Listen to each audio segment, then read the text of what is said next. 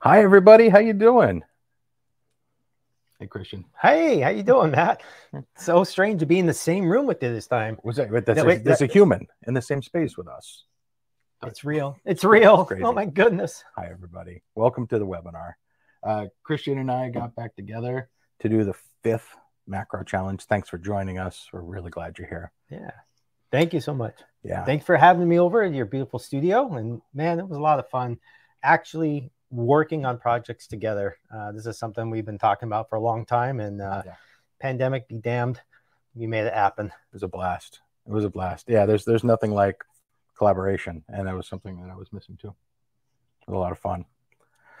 So I just want to say hello to everybody. Hi, Tommy Thompson. Good to see you, Tommy. Hey, Martin, how you doing? Please say where you're coming from, you're tuning in from in the chat. We really want to hear that. And all of this other good stuff.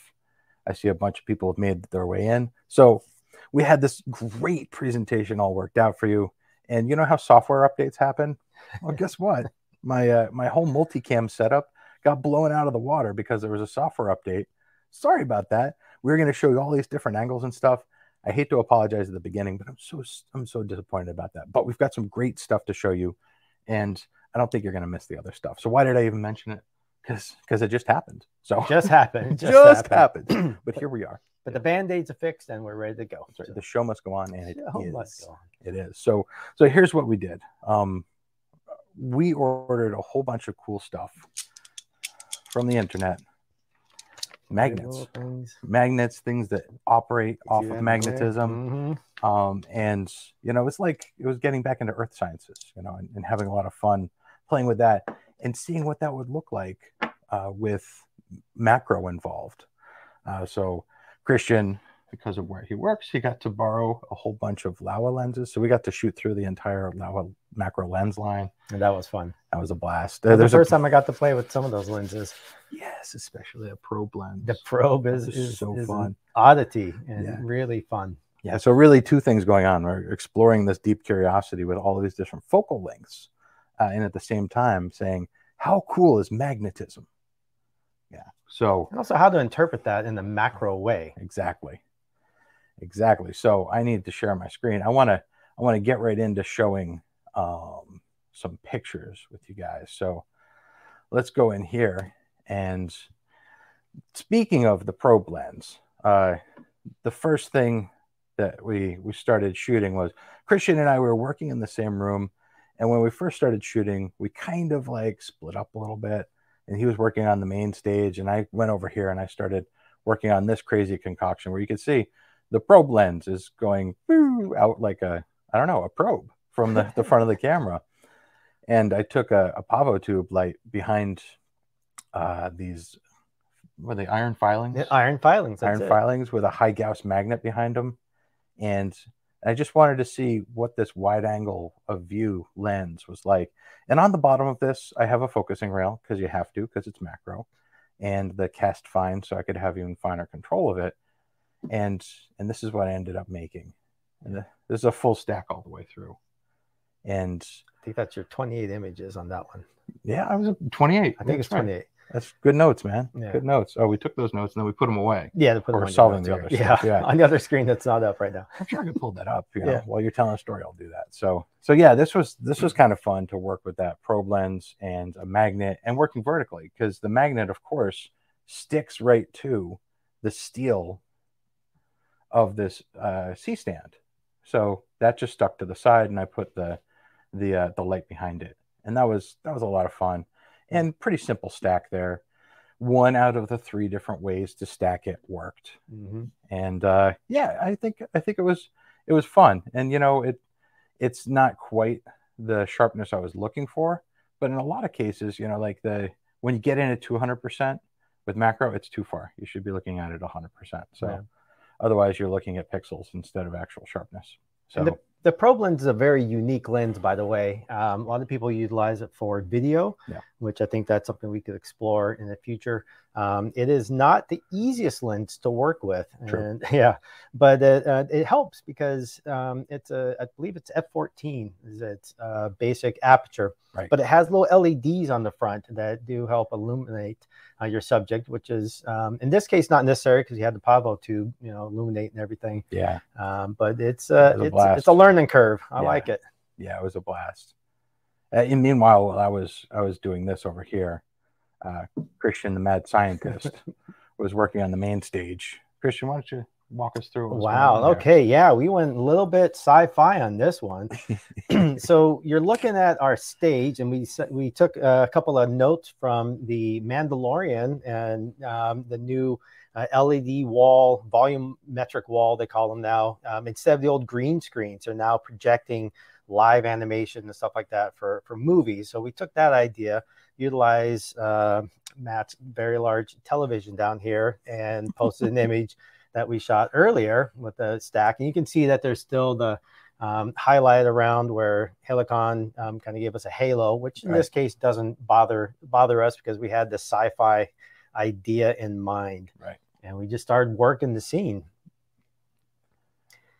And there's some background, some BTS there of that. So this was a lot of fun. This was the first time, and after Matt got through with the probe, with the eyeball, with the purple eye there, brought the probe over to where we were working on this, and it was like setting up a miniature studio. It wasn't just like, it is setting up a miniature studio.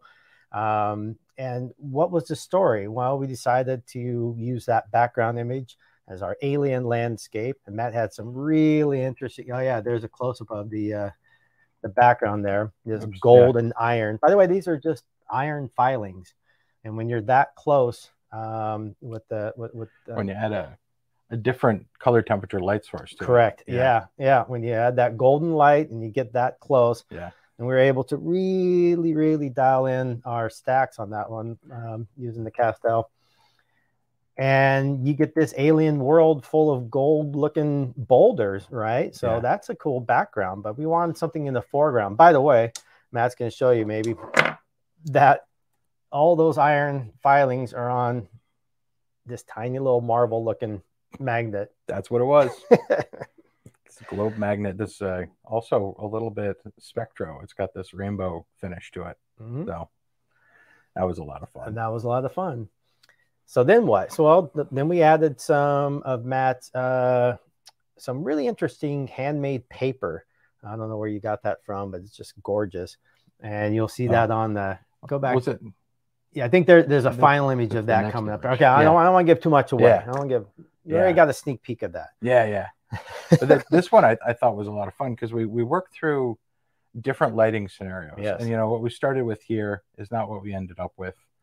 We ended up with what you see here, which is like a tube light on one side and a little square LED light with diffusion on the other side to create that split light. And then there's a third light with diffusion on the opposite side. So when you get to the final, when you have specular surfaces like this, what you want to do is create large areas of specularity. And that's why having a diffuse light source helps with this a lot.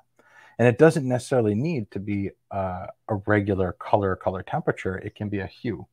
So we played with blending that. The red light is often an oblique angle to the right-hand side. And that's what gives the red rim light here. And then there's two different color temperatures and intensities going on here. The camera was set to daylight and the lights were set to 32 or 3800. I forget which it was. And different intensities so that you see it took something that was just silver colored and changed it into a gold color. Yeah. By using color temperature control. And it just changed the entire flavor of it. And we ran with it. Yes. Yeah. All right. This will to be continued on this image. Yeah. Next up, I guess I was still playing in the corner. I wanted to see what would happen if I took the high Gauss magnet, and it's around here. It's underneath the ferrofluid, which we'll get to. And I covered it in the iron filings, and they just swarmed around it. And Christian has a picture we might show you later. I don't know if I have quick access to it, where it was really hard to get all the iron filings off the high Gauss magnet, which is a very strong magnet, because it just clung with such ferocity to it.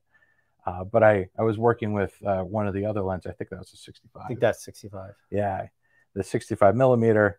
And I put it on top of the C-stand again because it's steel and it just stuck to it. And then I put a huge light source off to the right-hand side, like a 3-foot round softbox. And a rare selfie there, right? And then you can see in my glasses over on the right-hand side here, you could see that I took that Pavo tube and I set it to a gold color. So that would create a rim light. And you can see that happening on the edge here. Yeah. And create a rim light on the side. And that ended up being this. I like that one. And yes, there's some Photoshop trickery here. I used a fill to get rid of the post on the bottom. So it looks like it's floating in the air, but I intended to do that from the start. Right. But I put it in the corner on purpose also, so that I would have a dark gradient coming in from one side and a lighter gradient coming in from the other side, so I could play with the color and hue and create an out of focus depth to this one. And I thought it would be a lot of fun to work on that. And this was a good stack. Yeah, you know, this one came out nice. The texture is really fascinating. And I definitely shaped that explosion up at the top just by twisting and pinching to create that shape. And it was a lot of fun. And also, I just got to say, it feels good. Yeah. Oh, yeah. It's very therapeutic. Yeah. It's good stuff. A little magnetic sculpture. And, you know, you get tired of it, you can squish it up or you try to clean off your high Gauss magnet, which takes a little effort. And then you can just sprinkle it back on and it'll kind of go its own way like that. And this one took, I guess about 60 pictures to get through. And I believe I was at F8 to do this one. I shoot everything at ISO 100 when I'm in the studio. And I think we should take a little departure right now. One of the reasons that Christian came to my studio here is, I think if you caught the last one that we did, is his apartment building in Brooklyn is like Jello. Yeah, that's safe to say. Yeah. I've complained about that a couple times online here. I mean, with all the stability that I have with my NOVOFLEX, it doesn't counteract a wobbly foundation. And you're on an island, and I'm on probably an island, vibrating from millions of people in subways and stuff. It's a little bit quieter up here in Catskill. And I have this 500-pound workbench that we put the stuff on. So that's a theme that we want to sort of come back to here. The collaboration was human-based, where we did want to hang out together. But also, there's a lot of practicality to it also. Christian wanted to get sharper pictures. And you had one of two things that you did to overcome that. You tried to go with longer exposures and it didn't work out. Yeah, longer exposure is not my friend in my apartment. Here, we can do longer exposures, but at home, had to add more light to try to get a faster shutter speed. Yeah. Or I had to use a flash. Yep. I forget. Which do we have? We get the, did I do red eye? Oh, no, that's yours, right? Is this, I forget which one it is. The red eye should be the racking of the. Oh, okay. Yeah. So let's go back in time a little bit. Here is what it looked like to run through that last one. And this is on the focusing rail. So you can see that first shot that I did. And we're just going to push in and then pull out. So you could see when you do something like this, you should always start at the end, because that end shot is the perspective that you're going to end up cropped to at the end of your macro run. If you start out here and you don't frame it loose, you're going to have a problem. I'm just going to start it over again. So like this looked nice and I didn't give it room to breathe. And when I moved in, I lost a lot of the beautiful purple that I was going for. And I wish I had, in retrospect, done it once more and moved back some. So a word of caution to everybody who's doing this. Maybe you start at your closest and frame it up so you have some breathing room. And then as you pull out, you're just going to be adding detail to that part in the center, and the edges won't matter because it's going to crop out when you make your stack. That's a good point. Hope that helps out. So I guess we'll go back into here. Yeah, so this one, I had learned my lesson, and when I went to this one, I did leave more breathing room on purpose. So that I could make it float, and I did. Now you could do that in camera if you had a metal post sticking out of the wall like that, but I didn't think he wanted another hole in his wall, so we went with the stand. Yeah, that's right. You could if it was going straight back, but no. All right. All right. So this is the. So then we collaborate on the alien. Show. Yeah. Yeah. And someone actually mentioned in the note or in the chat there that it looked like an explosion on the alien planet. And we agree. And that's exactly what we thought when we were messing with this particular image. And this is similar to what we talked about, teased a little bit beforehand. But now you can see right there in the center, we have a lid. There it is. We got something going on over there. What's going on with that? I think I can show everybody. Show them. Let's see. I'll hop over to a little video here. It's going to be this guy. Yeah. So this is what it looks like looking through the camera. And we got that. So now this is us going through the entire exposure sequence. As Christian mentioned, we were inspired by having a gigantic screen in the studio and using that as a backdrop. So we put the television behind this, and it's even easier with macro because, of course, your field of view is much smaller. So you don't really need a large display. This was just happened to be there because I use it for teaching purposes. And then we would just run through the entire focus stack on this. And as you're moving forward, that background, of course, moves with it. It's not like it's digitally controlled as if we're part of the Mandalorian team, you know, like not yet. Not yet. Yeah. But you can run through and do your whole focus stack. And then we jumped in a little bit further, and you see when it gets out of focus, what it holds that a lot of other backgrounds that aren't emissive does is it has crazy cool highlights. So when it's something that's transmitting light, the highlights just get really creamy. Yeah. And there's that paper I was alluding to before, which added to the alien landscape part of this. Yeah. We got a little character, a little HO scale. I think he's a photographer and out of that package. Yeah. Now he's trapped in the iron filings of who knows what alien landscape. And this is also what the Lauer probe, right? And this is why we have a little bit wider field of view. That particular lens gives you a wider field and macro. It's a very specialized lens. Like I said, there's some amazing footage out there. A lot of commercial photographers and videographers utilize this. But you can see that even though it's a wide field of view, it's still a macro lens, and you still require a focusing rail. Yes, you do. You have to use a focusing rail no matter what, because it's going to still have paper thin depth of field, no matter how wide it is. And here's just a view without taking single pictures. This is what it looks like to run in with video. So you can see just using that focusing rail, that breathing that I was talking about how when you get to your closest focus, you should start there. Just for planning purposes, you can start at the other end if you want to for the shooting. But if you start at the beginning, this is the probe lens has a focusing helicoid on the end of it. So you can change the focus once you're in there. And that's what we're doing right now without moving the rail. And that's all the way back to the television. This is all the way back to the subject. So this was a bunch of fun, that setup, and we'll come back to that part. Sci-fi movie props. Genau. Exactly. That's exactly.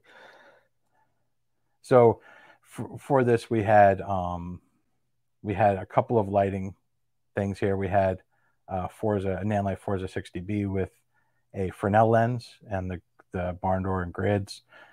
And it's almost perpendicular to the paper because we wanted to pull out the texture in the paper. And then this, what'd you set up over here? Cello. It's a Luxley cello. You can see what temperature it's set at. 4,300. But it's just a little bit of fill light. It's only 3%. It's really just adding just a tiny bit of color. Yep.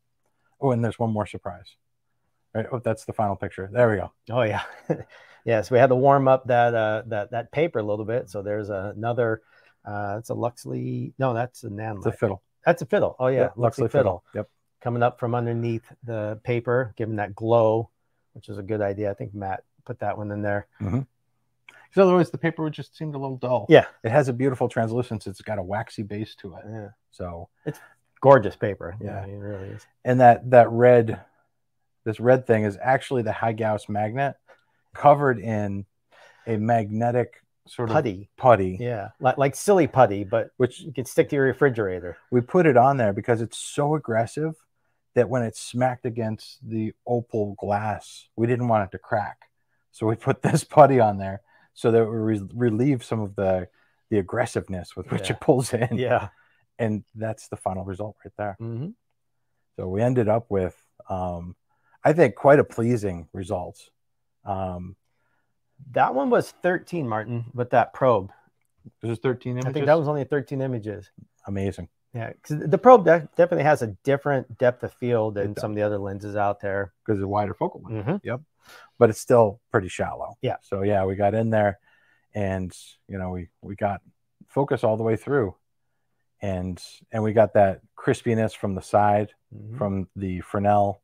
We got the fill from over here and the slight translucence coming from underneath. Yeah. I think that came together pretty I good. think so too. I may have changed, you know, in retrospect, probably would have added a little more reddish light on this to try to blend the iron filings with the background, you know, with the paper a little bit more. But yeah, this is fun. Yeah. So by the way, all those spikes, that's natural. That's what you're seeing is a physical representation of the magnetic waves, basically. So really neat. Super duper. That was fun. Yeah. That was really fun collaborating on that one. Oh my gosh, that was good. And yeah, I mean, I'll just dip out for a second and say this. I'm a little bit crazy when it comes to this stuff. I've been collecting gear and objects for years because I have a deep curiosity and I want to satisfy that creative curiosity. So the things that I have in my studio, I didn't just buy outright, you know. So if you're concerned about having stuff to do this with, I just want to urge you, every time you look at a crazy setup like mine, start with what you have, you know, work with what you have. I bought one thing at a time as I discovered things that I wanted to make better. And that's the way that it works, you know? So, yeah, it just, you work your way through the things that you need to do. So, yep. And someone pointed out the little man left of center in the image. You're right. There is a little man there. In fact, I think we have a close up of him. I think we're going to have a close up. Yeah. We'll look at the top view first. Yeah. So yeah, this is a good view of seeing, like, there's the opal glass with the iron filings with the little man, and that's clamped up in the air, and you'll see the light shining up from underneath in the distance of the lens to the subject. In that, I have a better view of this? That one's not the probe anymore. Not the change, the 65, huh? Yeah, well, that's when we did the close-up of it. Right. Okay, right. There we go. Yeah, so that the 65 moved in super close. Yeah. Yeah. It is a little man. So that's it. By the way, if you're looking for little figures, model train stuff, HO scale is what I found. Yep. And you know, they don't have the most detail on them, but they really add some interesting scale to some of these images. I swear that's Vincent from Pulp Fiction. It looks like Vincent from Pulp Fiction. Oh my God. That's what I said when I got really close. I'm like, wait a second. Like, it's our man from Amsterdam. So that was, yeah, we switched over to the other lens, which gave us even more magnification. Right. So that was a lot of fun to work into that one. I think oops, there's more video on that one. Let's check into that, right? Yep. There we go. Oh yeah. So this is kind of what it looked like to run that. This is exactly what it looked like, actually. Yeah. So not just kind of, but is. That's how many. It took a lot of images to cover that, because the depth of field is fractional. Let's call it fractional. Yeah. So that's what it was like to do that one, and it worked out pretty darn good. It just takes a little bit of patience and a lot of creativity, and we got that background on fire. So that was really the end of a really productive day of collaboration. Yeah. You know, and we're up here in Catskill together. So then we split up, and we said, you know what? Let's work on some more things, because we have like 4 more weeks until the webinar. So we divided up some of the stuff. Christian got some more of the stuff himself. And then we went over and we started shooting things separately. So the next thing that I worked on was what was a little bit late in arriving to our shoot, was the Ferrofluid. Wow, so cool. I'm so glad you suggested this. This is just the most fun stuff ever.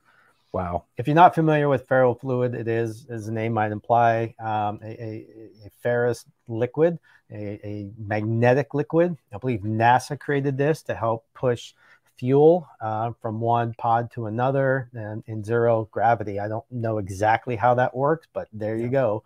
And they have to suspend it in some kind of like an oil. In fact, it looks just like oil when it's just sitting there in the bottle, but you throw a magnet near it and you get these. And you're again seeing a physical representation of the magnetism radiating from that high Gauss magnet. This you could see the field, the magnetic fields, the shape of the magnetic fields. Nuts. It's mind-blowing. And this picture was really quite simple to light. It was one diffused light source on the left and one diffused light source on the right. And since it's a pretty small area, they were like 3-inch, 4-inch, you know, like I think it was the Luxley Fiddle and maybe the Lidl Light 5C. They're both, yeah, that's a little nanlite thing. So like little tiny light sources. Mm-hmm. And deliberately, I set one of them to neutralize, to be the same color temperature as the camera. And the other one I set to be warmer. And that's what this is over here, where you can see it. It just changes into a different color. That was the second light source. Yeah. And I'm sorry I didn't take any BTS of this, but it wasn't that hard to figure out. But it's really remarkable. Yeah. The focusing was the issue. It's hard to focus when it all looks the same, you know, oily, slick surface.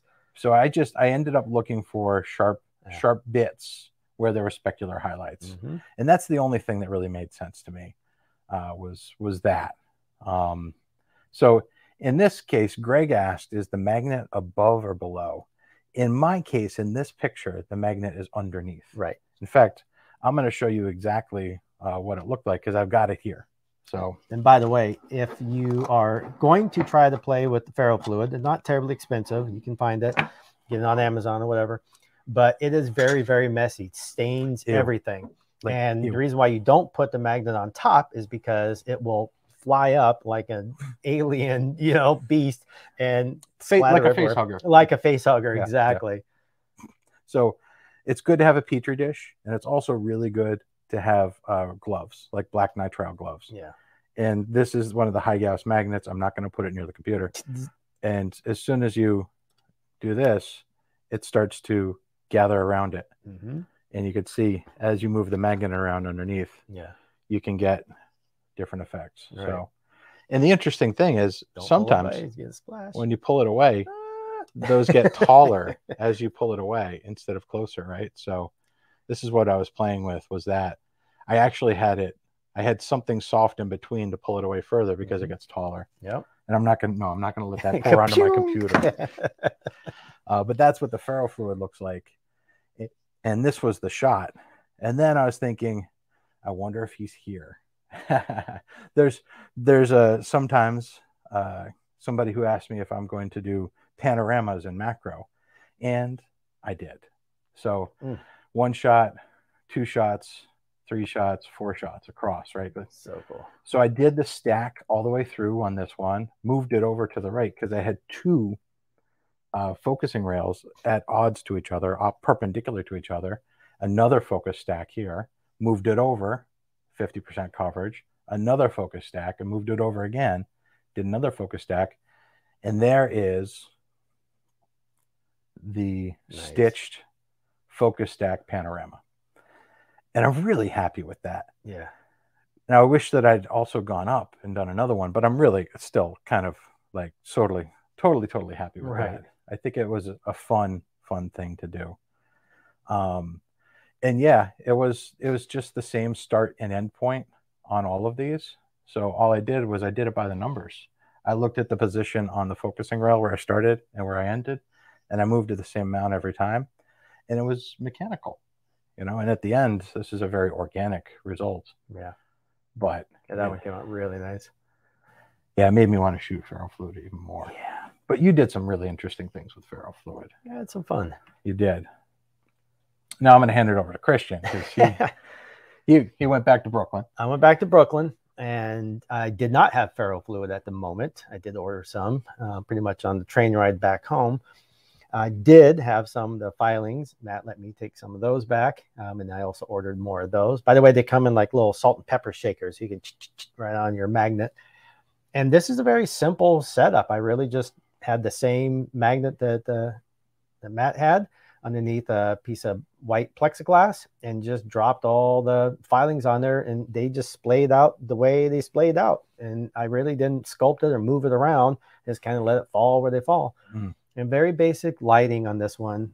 There's an overhead light, a small 1x1 Westcott, pretty much cranked all the way up. Again, remember, I didn't have the luxury of doing a long exposure. Right. That ferrofluid pano that Matt did, I think it was like 1.6 or something like it. It was pretty slow.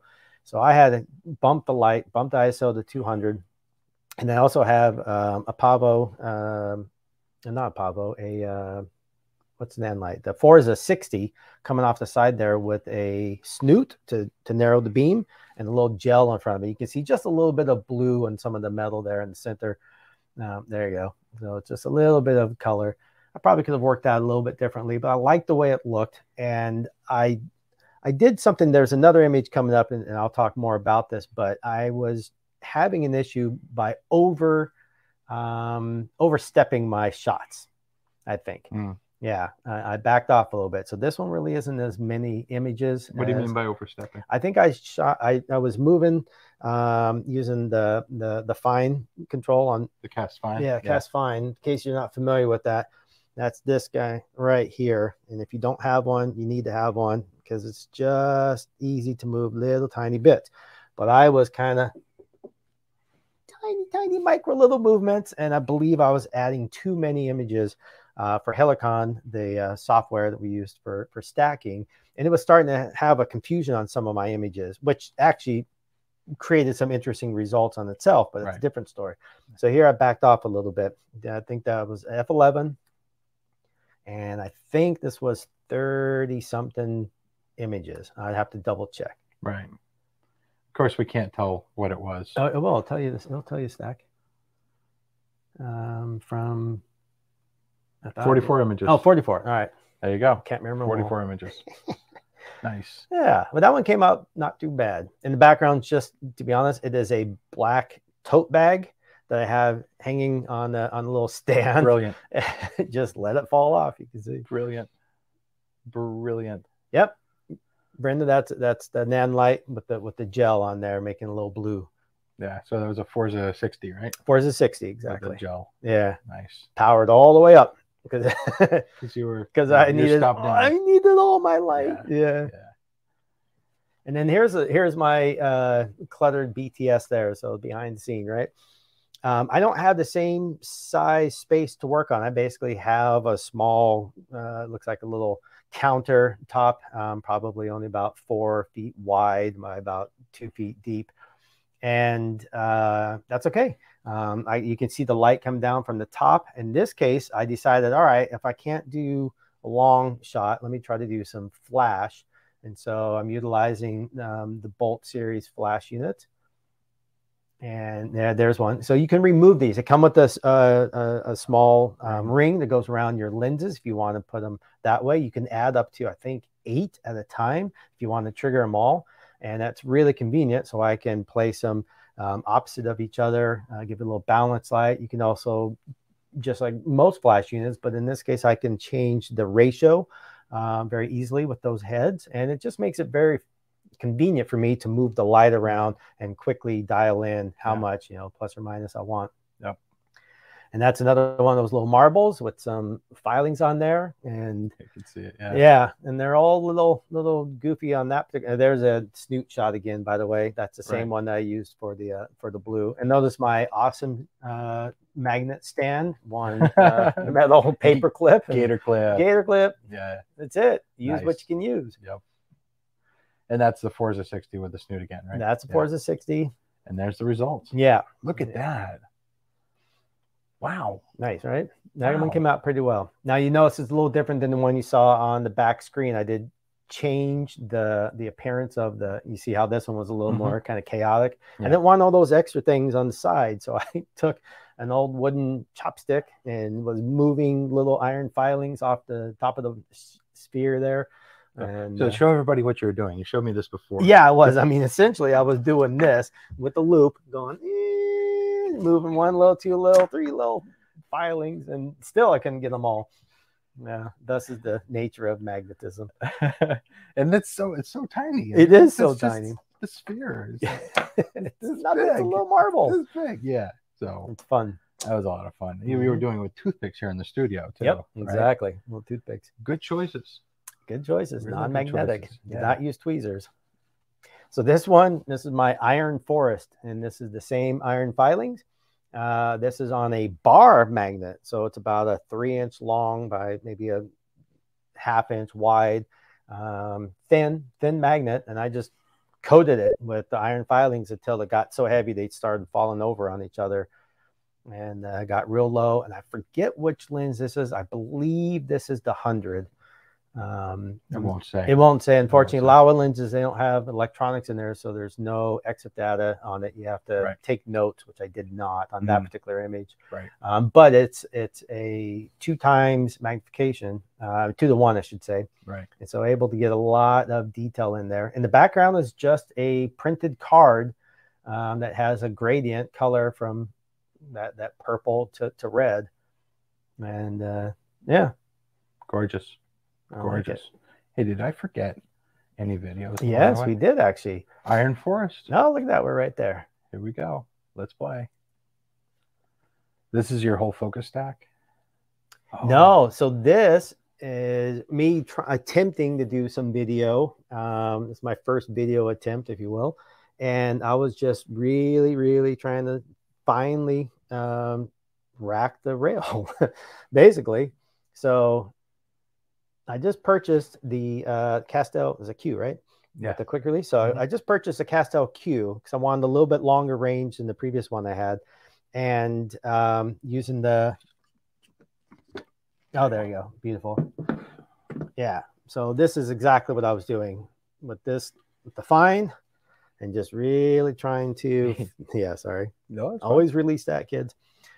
Really just trying to fine tune, move that lens and rack it back and forth. And it was just really a test, but it kind of came out nice.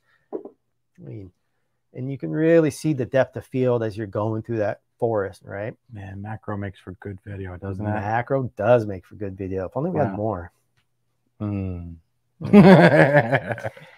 So this particular one was, so Ferrofluid is cool and ferro filings are cool, but what if you put them both together? Then they got to be more cool, right? Wait, what? You put the I just put Ferrofluid on the filings and just worked with it. So what you're seeing there is the same kind of thing that we saw with Matt's landscape, you know, panoramic, and the other images you saw with the filings, but now it's coated with all that Ferrofluid. Oh wow! Yeah, and yeah, blue LED up on top there. I think that was the cello working it, and also I had blue coming from the side. Yeah, from the side. This is 100 and almost 50 image. I think 147 or something like that. It's up there. 152. 152. I was off by 4. So this is the one I said before. I think I overdid it. It came out pretty well, but there's some interesting artifacts that Helicon makes. And if you look at the bottom right-hand corner, it's a good example.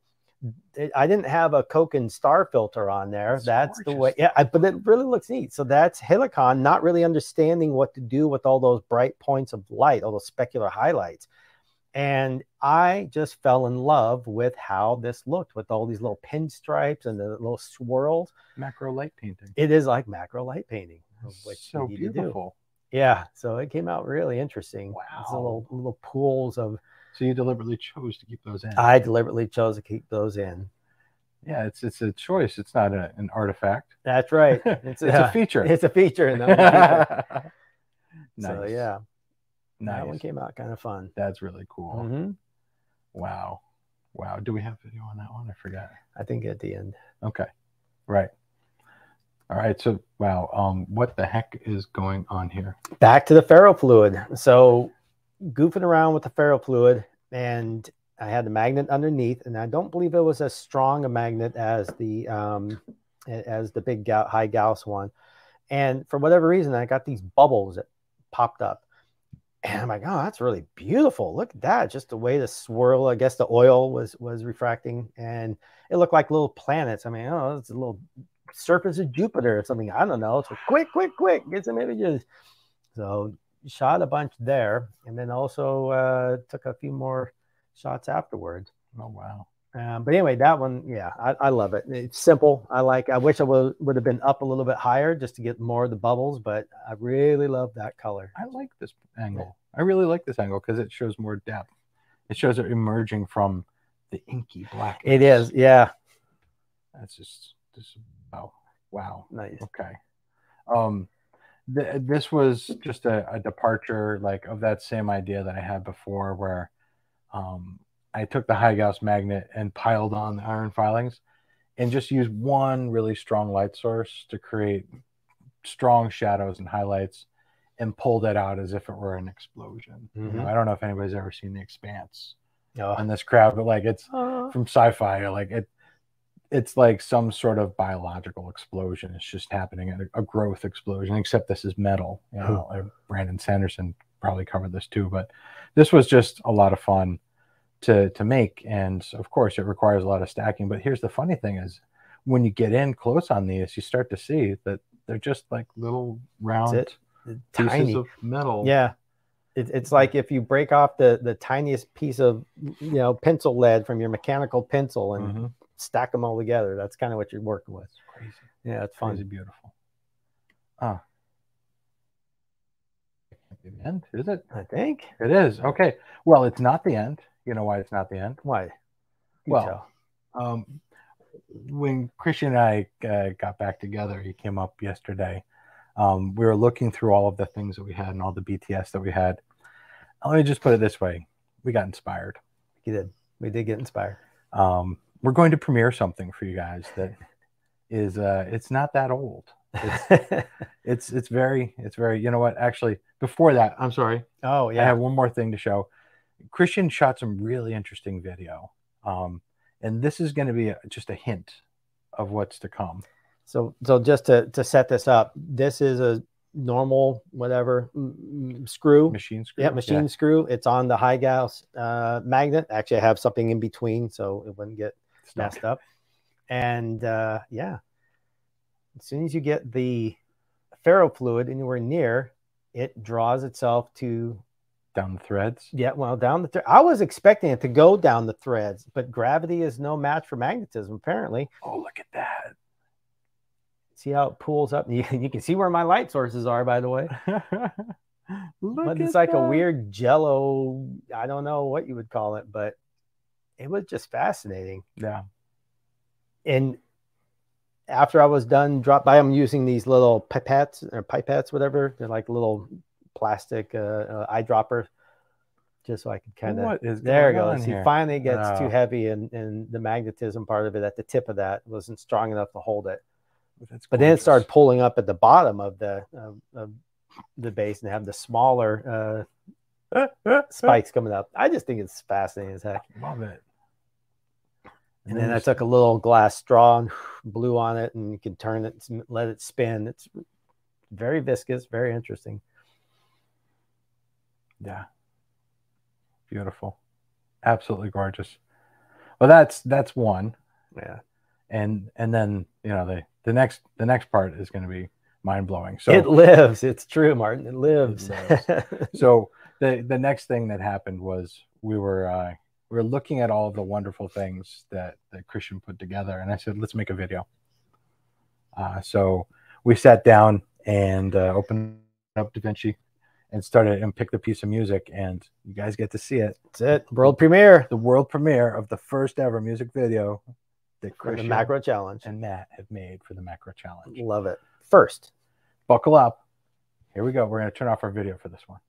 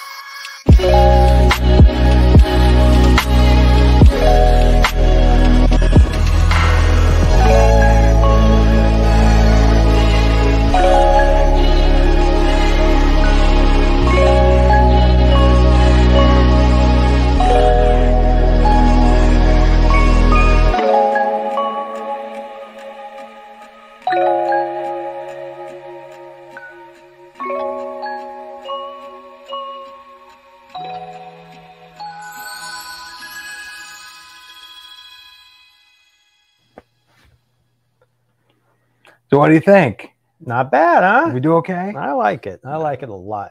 That was fun, man. That was a lot of fun. It was just a lot of fun. Whew. Yeah. I'm sure I have a pun loaded up somewhere, but that was just a lot of fun. Yeah, okay, we had a lot of fun doing it. But you should, right? Just like the last webinar we had with Alan. He said, if you're not having fun, you're doing something wrong. Yep. So I agree. So there you go. If it's work, it's work. Yeah. So don't work too hard unless you're pushing your boundaries and enjoying it. So so let me go take a look at the Q&A to see if we saw anything.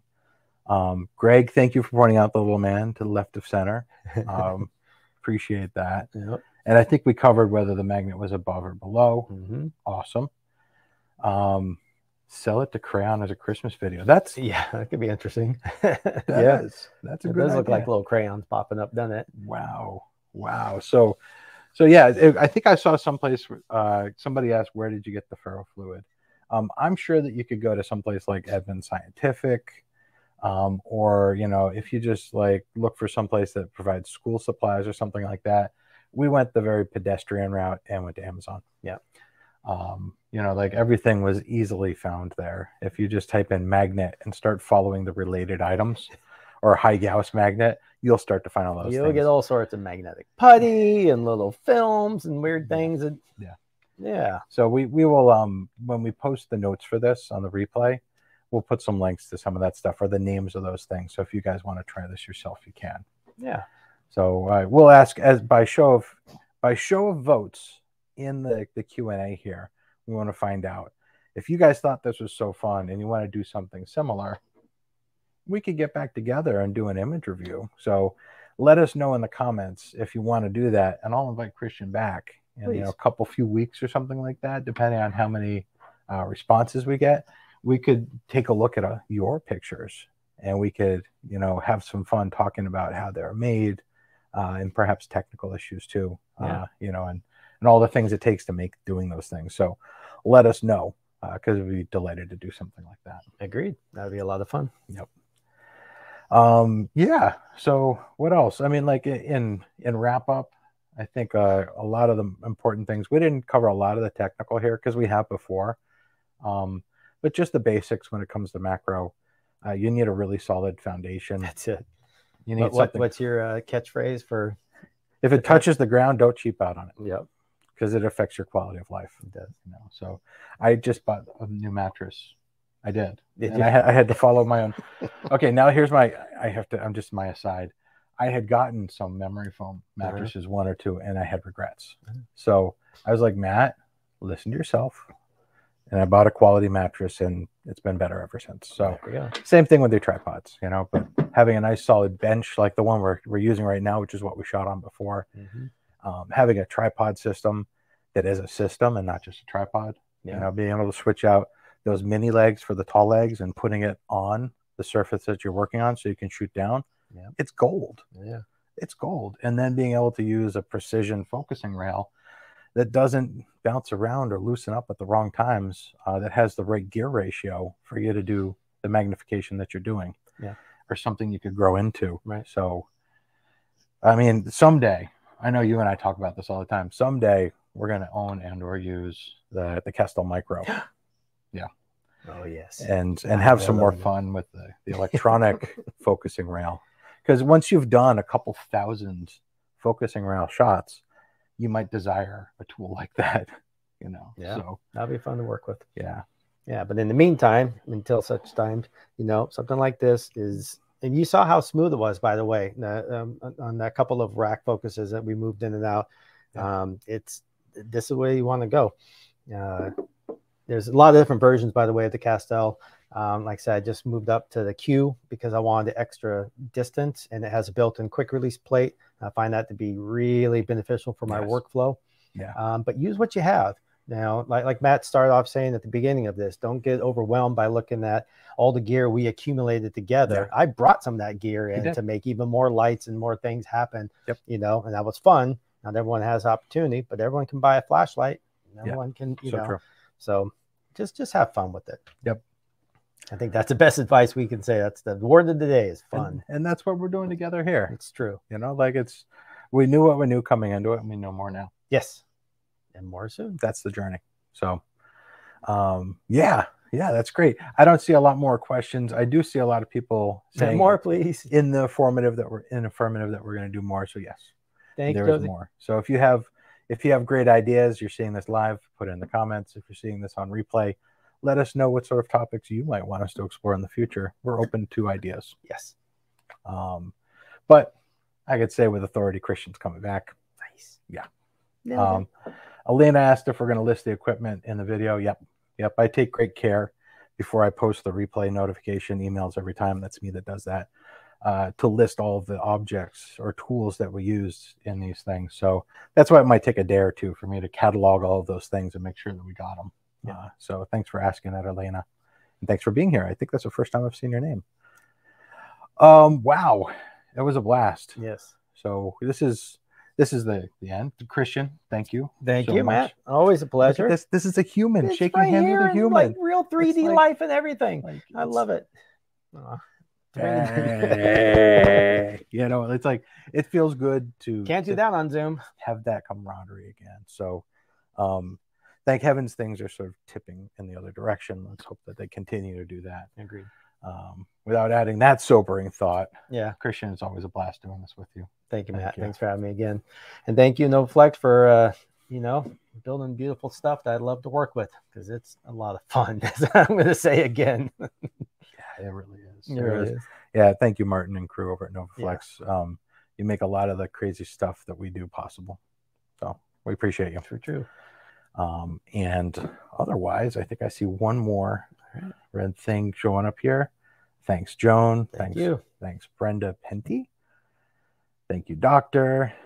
Hey, Joe. Good to see you, Joe. And Tommy and Tayo. Oh, okay. Tayo has a question here. Oh, nice. Do you find that APS-C cameras give a better field of image than full frame? I prefer the quality of a full frame image. You can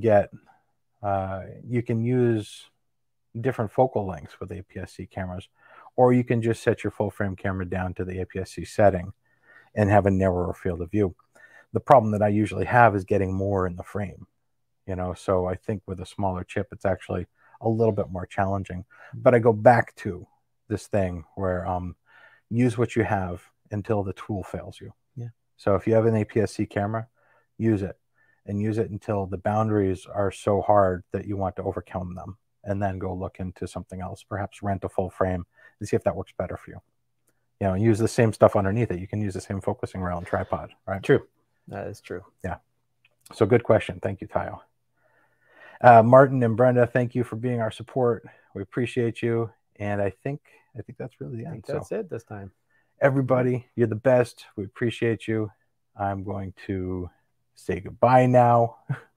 I think at some point I can find the button that says goodbye. You got one more chat. They're hiding. Time for one more chat. I have one more chat. What is it? Who said what? I don't know. There it is. Seems a matter of space between the lens for lighting. That has a lot to do with focal length. Yes, Tayo, I'm agreeing with you there. The shorter your focal length, the less distance you have between your lens and that. So yes, if you use a shorter, an APS-C camera, you're going to use a shorter focal length, kind of, right? But I often use 100 millimeter. And this 100 millimeter macro lens does go to 2:1. And I put it on a Bellows. So that gives me a lot of room to perform lighting in there. And yes, that really does matter. Yes. So good point. All right. All right, everyone. Till next time. Till next time, have a wonderful day. Thank you. Keep shooting. Take care.